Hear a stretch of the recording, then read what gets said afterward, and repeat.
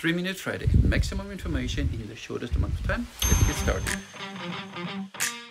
When you have your Korean bow, you want to store it with the string on.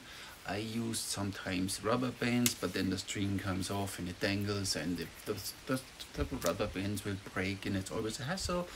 You need to remove it. You need to put it somewhere, and then you lose it. Remember Josh from the Ballista? He has a solution. Look at this. It's a piece of paracord. Here you have a fixed knot, and here you have a slip knot. You put the slip knot just underneath the string pad and tighten it in the center. With the slip knot it's relatively easy, so you simply make the knot nice and tight in the middle. Then you put the string on the bow. Keep it a good stretch and hold it firm, it doesn't go anywhere. Then you take the other one with the fixed loop, put it through the string loop and pull it tight. See, and now this whole thing is all of a sudden really tight. Once you have it here, still hold it tight. You could create a loop to the left, like so. Put it on and tighten it. Really nice. Then you make a loop to the right. Wait, to the right, like this, and put it on.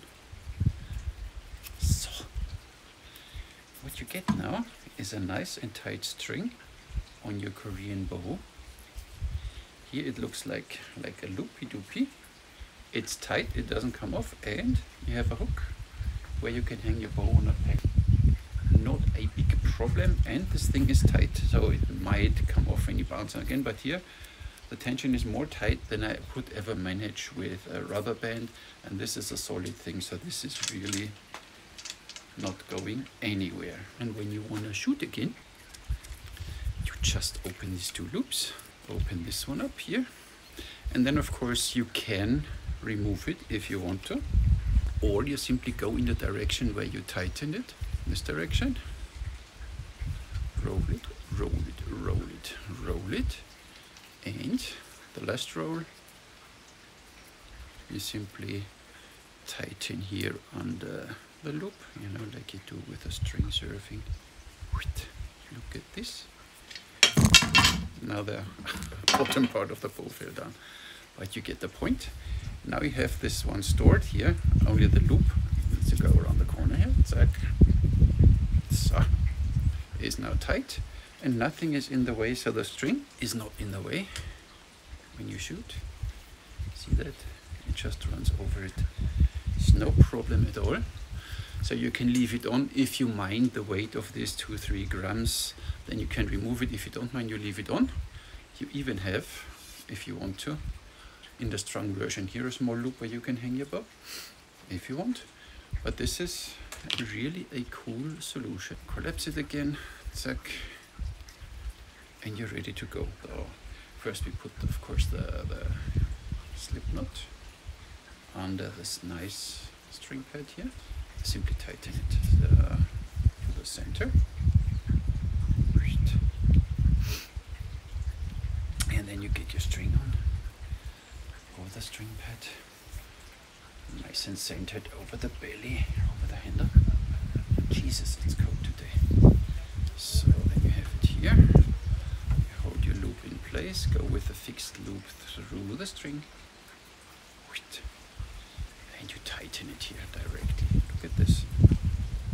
Awesome. Josh, awesome. Then you only need to, again, remember this, that you have to make a loop to the left. And on it, wait a second, it was the wrong one. To the left and on it.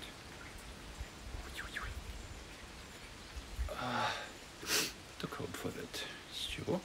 And you can already tighten it, and to secure it, you make a loop to the right and put it on it too. And what you end up is, so, and then you tighten it, and you're ready to go. So now you can hang your bow somewhere, you can store it, put it in your sleeve. The maximum which will happen is that it comes off now, but here with the cork handle it's so secure, there's nothing coming off, see? That's pretty darn interesting, and it's all just a piece of paracord You can make it by yourself, or you ask Josh.